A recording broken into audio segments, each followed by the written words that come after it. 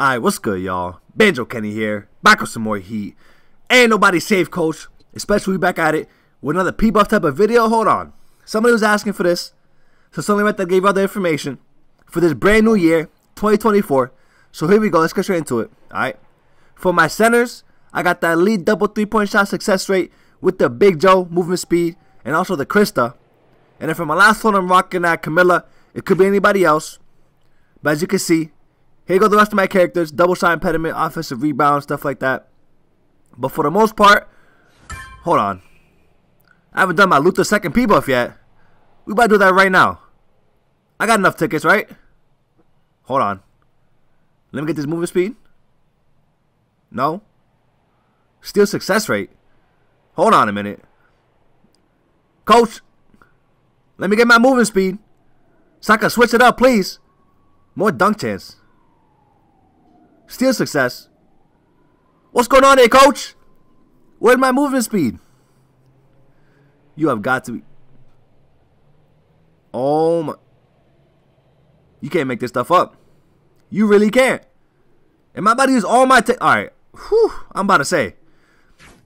So, now that I got that situated, let me go back to the Camilla for that double rebound on my centers.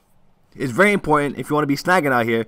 Now, you could run double rebound, but, you know, I'm only rocking one, so I can shoot more threes and be faster. Same on my power forwards. I'm rocking double movement speed from the max. I'm rocking that Lulu 3-point shot with the Clark 3-point shot to stack it up. Now, I could, in theory, switch this up for more rebound or 3-point shot attribute or whatever, but I think it goes well with the Clark double 3-point shot success rate. So I think that's what you want to be using for me, at least, because that's the build that I have.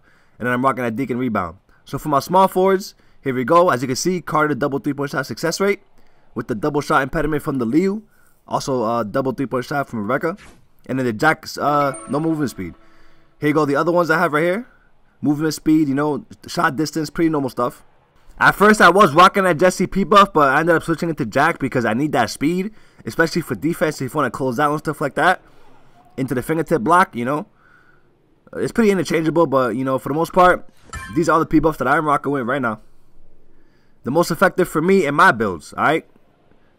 I'm not like anybody else. Everybody plays differently, so.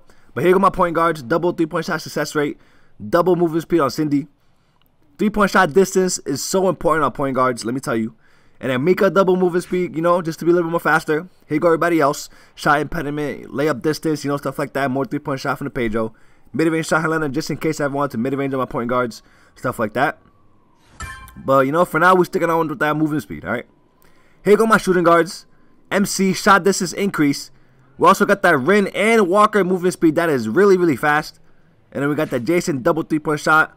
Here go the rest of them. Speed, 3-point shot, drive speed, just in case. I'm saying I'm ready, coach. 3-point shot, blocker resist, 3-point shot success rate. Pretty normal stuff. Except for that Fred P-Buff, because his is horrible. But either way, those are my P-Buffs right there. Somebody was asking for them. So there you go. From center all the way to point guard. So hopefully you guys use that information. Apply that to your builds. That way you get a little bit better.